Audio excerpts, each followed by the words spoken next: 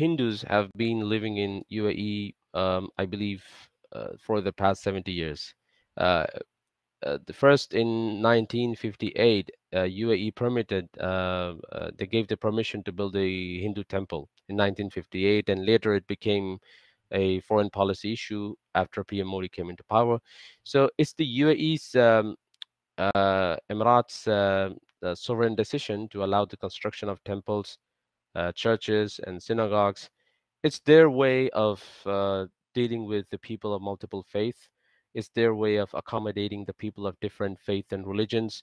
In fact, I remember they also built Jewish God, I mean Jewish hut during the week-long Jewish festival of Sukkot, right under the Burj Al Khalifa. They built it, and in fact, they are also building um, uh, multi-faith place where the people of all faith will be gathered.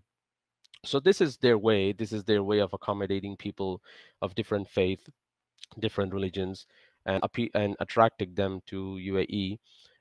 This is their sovereign right of doing the things. India's Hindu guru, Sadhguru, was invited to Riyadh by Muhammad Ali Isa. So this happened in Saudi Arabia, and I would suggest that India should also invite Muhammad Ali Isa.